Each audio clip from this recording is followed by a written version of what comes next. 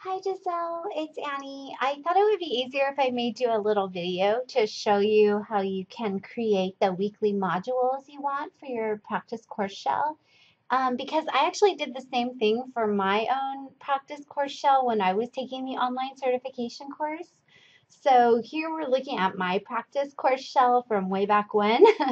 And as you'll see, I'm in the assignments page of my class. And how I built up my modules was I went through the build content menu, and you'll see that you can select the module page option.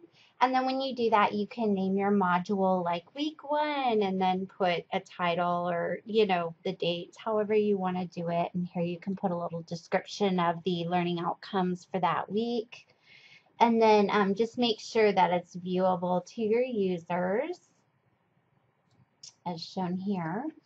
And then you're going to click submit to create the new module.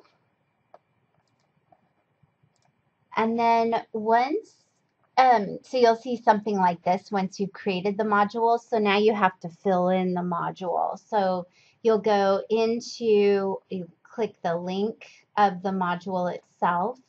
And then when you go in there, yours isn't going to have content yet like mine does because you haven't built it up. But through the build content area, through the assessments area, you'll see you can add, and through the tools area, you can add things like discussion boards, your quizzes. So just kind of look through these menu options and you should see all the tools that you'll want to add to build up your module. And then you can, see as you build new tools into your module and assignments and all of that, you'll have kind of a table of contents that your students will see on the left side, and they can link to them to see the details for each item within your module. And they can submit their assignments right through this module. So you don't have to have them go outside anywhere else to do that.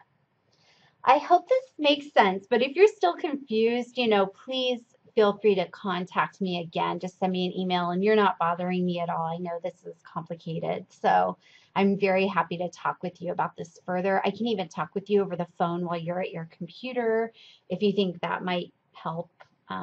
So anyway, good luck, and please don't hesitate to contact me if you have further questions.